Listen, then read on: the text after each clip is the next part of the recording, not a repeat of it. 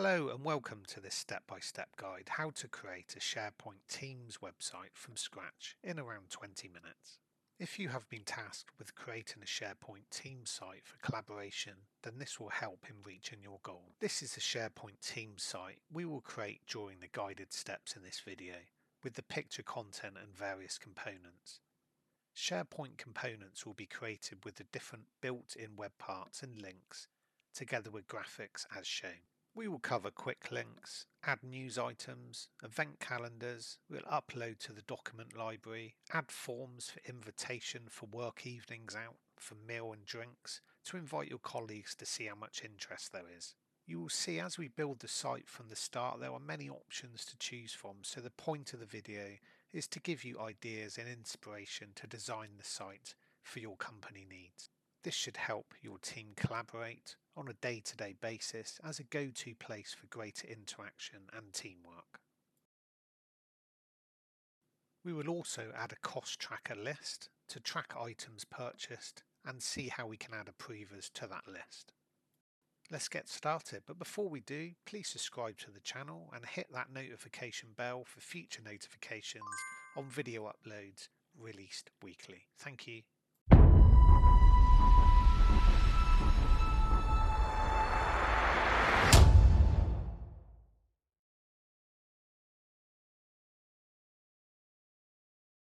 So let's start by logging into the Office 365 portal at office.com.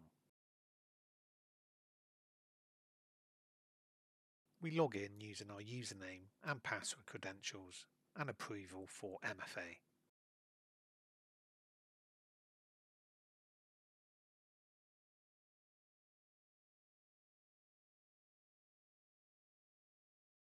Go to the top menu once logged in and click SharePoint.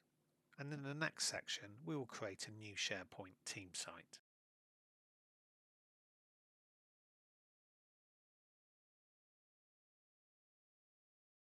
Okay, good, so let's create a new SharePoint team site. In SharePoint we create a team site normally for a particular team. So in your company you might have a number of projects with different teams working on those projects. We create a team site so they can collaborate on that project as a team to exchange ideas, plan, track status, exchange ideas, etc. This video will focus on a team site creation. However, we do have an option to create a communication site. This is where we want to share information with the entire organisation or with a large organisation as an intranet, for example. If you are interested in the communication site, there is a video in the Cloud Inspired channel showing a step-by-step guide. Links are in the description. Okay, so let's click Teams. We give it a Teams name. In this case, it's Cloud Inspired Team. And this will automatically populate Teams' email address and the site address to access the site. We will keep this private to members only. Click Next, add the required team members, and don't worry, you can add members later on, and we will show you where to do this later when we review these permissions. We will add Fred as a member in this demo.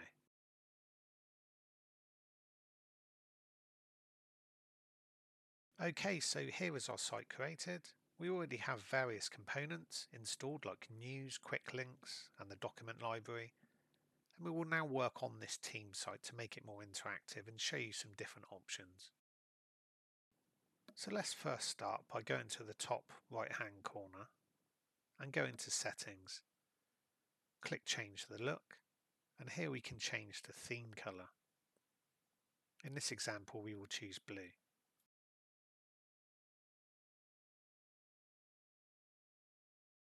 We can also change the header and upload our company logo and thumbnail. So let's do this now. So next we will take a look at editing the page layout. So let's take a look at editing the page layout. So click Edit, and as you can see the page divides into sections with the different web parts that have already been added. When we click the News section we get the option to just edit that section. And it's the same with the activity section. They're all similar where we can edit, move, delete and modify each section. So next we will add a new WebPart section called Hero. Let's add the new WebPart section called Hero by clicking in the middle cross as shown. This will then display all the web parts that we can add in if we wanted to. We will first choose the Hero web part, so this allows us to display some visual content on the main page. Let's edit the Hero web part, and we can see we can choose the layout, tiles and layers displayed. So let's go for 3 tiles and select some content. We would choose some content from the already supplied stock images. However, we could point to our own content and upload if we wanted to. So let's choose some skydivers for our cloud team.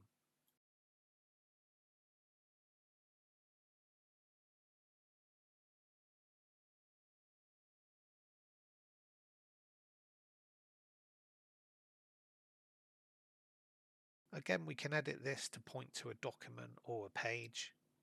So let's do this for the other tiles, and we will link this one to YouTube.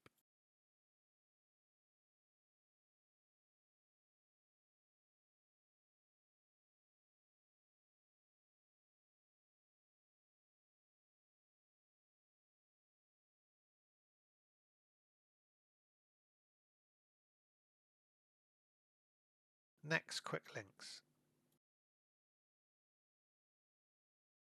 Okay, good. So we already have QuickLinks present on our page. So let's see what options we have to change things around a little bit. We will add a new title to an external website and add the link here. And next we can select a custom image. Let's change the icon.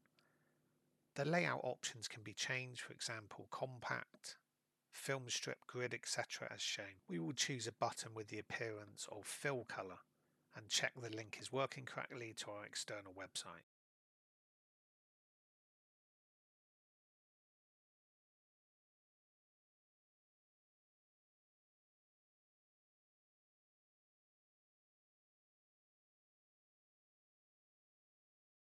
Next, let's add some news to our team site. So we go to news and we click add, and we will choose a new post.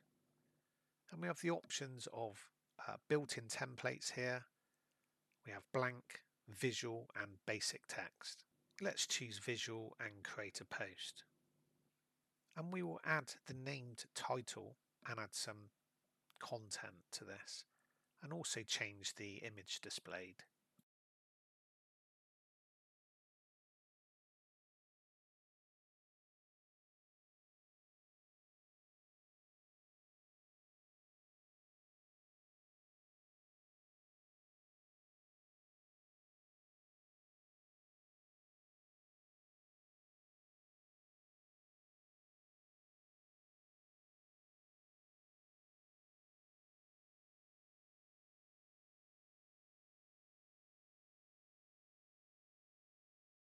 Let's add a new group calendar as a web part to the right hand side of our page.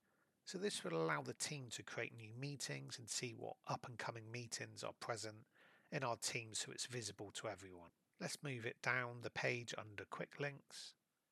We can edit and choose the number of events per page as shown. So let's save, and we can now create a new meeting.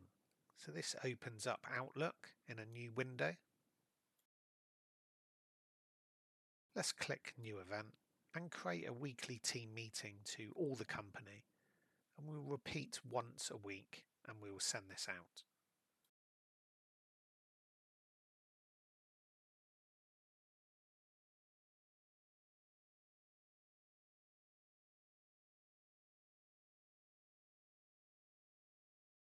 So this now populates our group calendar with up and coming meetings.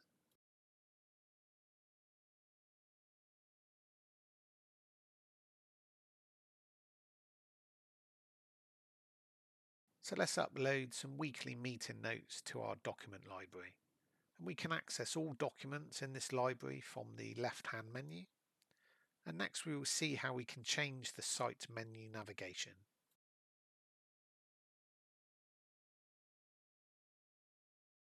So let's change the menu site navigation. So click top right and settings, and we change the look, and clicking on the navigation will allow us to change the menu orientation from vertical to horizontal.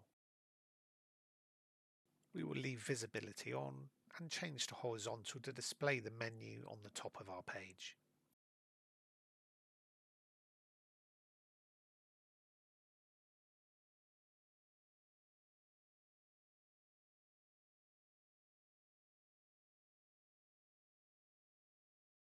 So SharePoint lists are useful for storing information where you can add attachments such as documents or images with rows and columns, similar to an Excel table. We will add a cost tracker list to track item purchases for the team and see how we can add approvers to the list. So click New and click List, and here you have the option to create a list from a provided template for various scenarios such as employee onboarding, issue tracking, etc. Or we can create a list from an Excel document. We are going to create a blank list from the start for a cost tracker to show you how it's done. So we click blank list, we add a list name, in this case costings tracker, for managing costs and approval. So we right click on the title, we go to column settings and we rename to item description. So let's now add our first column to the list. As you can see, we have many options for the type of column that we can add, so we will choose date and time. We give it a name, we require that it contains information and not to add to all content types. Can now add a column for price, so we choose currency, we give it a name and we choose a currency format required. And add a column for company, so we can enter company details that the costings associate to. And a column for progress, so we can select an option. And we can add options such as in progress, and that would be the default, approved and paid, for example.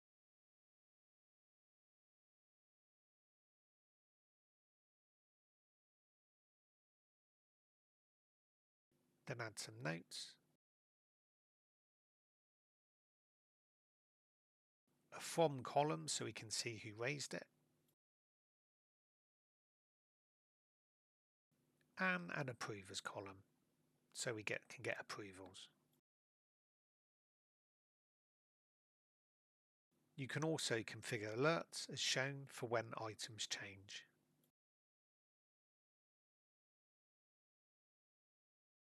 Okay, great. So now that our list has been configured, let's test it out and we can create a new entry. So we click New. We have a license to get approved. So we enter a date, we enter the price, the company, and the status of progress. So let's type some notes to approve the license.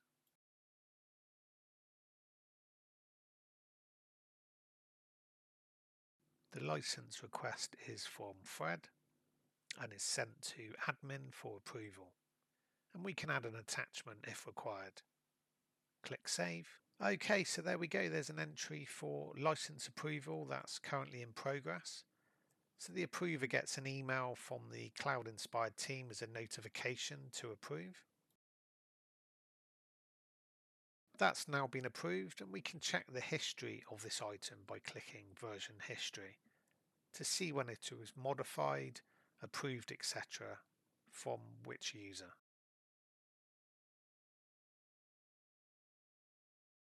Okay, so now that the costings tracker has been created, we can add it to the QuickLinks on the main page. We can choose edit, we can choose an icon, we can copy the link and paste and republish.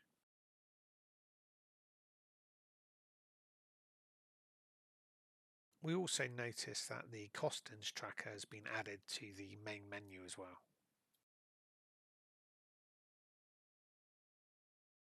We can add the costings tracker as a web part by clicking the cross and searching for lists, and then choosing the costings tracker list we created earlier. This will give us visibility to track any new or existing costings, and we will drag the WebPart list down to the page underneath QuickLinks.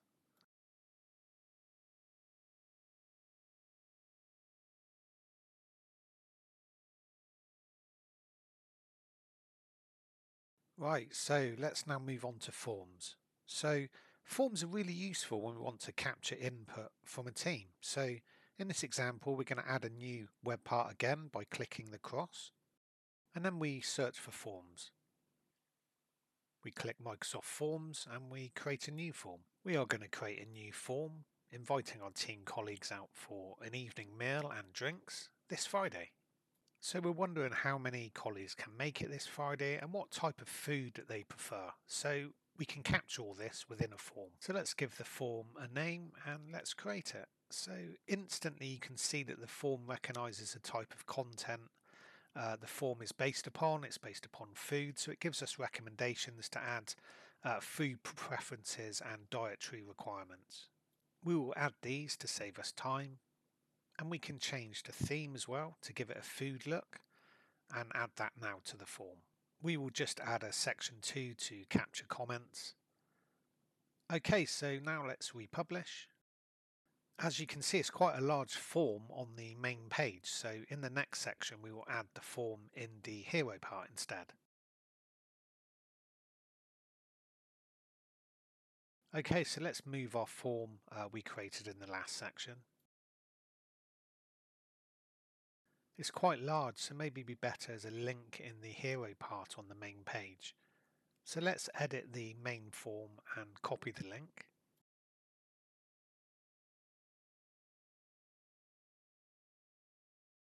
Then edit the hero part and paste the link. We also add a nice picture of some food to tempt people into joining us for the evening this Friday. We add a title and we republish. So when we now click the picture, we get the form. So let's fill in the form and submit.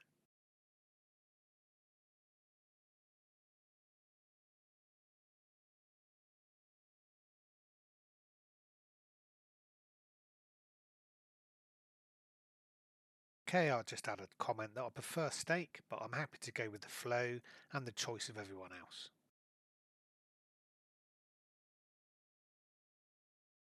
Okay, so now we've submitted it, we get an Excel spreadsheet created in the document library where all our responses will be automatically created once a form is submitted. So if we take a look, so yeah, there's my response.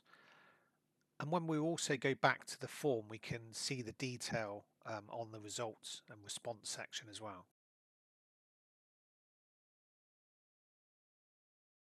We can edit the main page section of the site as shown here. So we can choose different background shadings and columns formatting.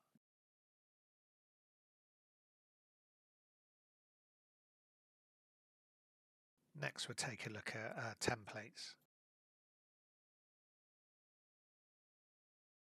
We have the option to change the template as well by going to settings and applying a site template. As you can see, there's lots of templates to choose from. But if we take a look, let's choose the employee onboarding team template and we click use template.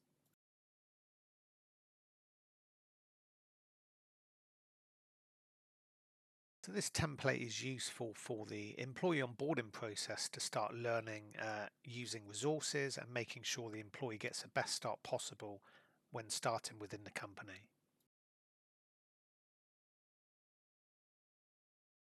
Let's take a look at where site permissions can be set. So we can add members as site owners, site members or visitors here. So that's it for now. Thanks for watching. Please don't forget to subscribe to the channel and hit that notification bell for future notifications on videos uploaded and released weekly. And also feel free to add comments below. So take care, see you all soon. Bye for now.